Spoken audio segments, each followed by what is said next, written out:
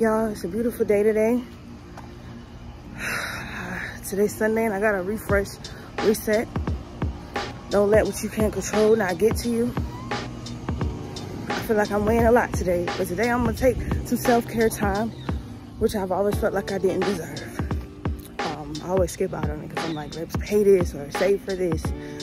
So I come along with the journey, and as I unload, really truly hate the fact that it be the ones that, y'all know, it be the ones that you truly care about. It be the ones that you pour into, even when you ain't got it for yourself. They try to paint an image of you that don't exist. They're like you don't deserve an apology. They're like you don't deserve to have a voice. But it's okay. Don't let that beat you down. Don't give it into them that easy. Don't give up. It's coming, baby. Your time is coming. I'm talking to myself, and I hope I'm talking to others, because it's Sunday and I'm just taking it all in. Taking every type of ministry I can get, whether it's from a stranger, a podcast, anything that I know.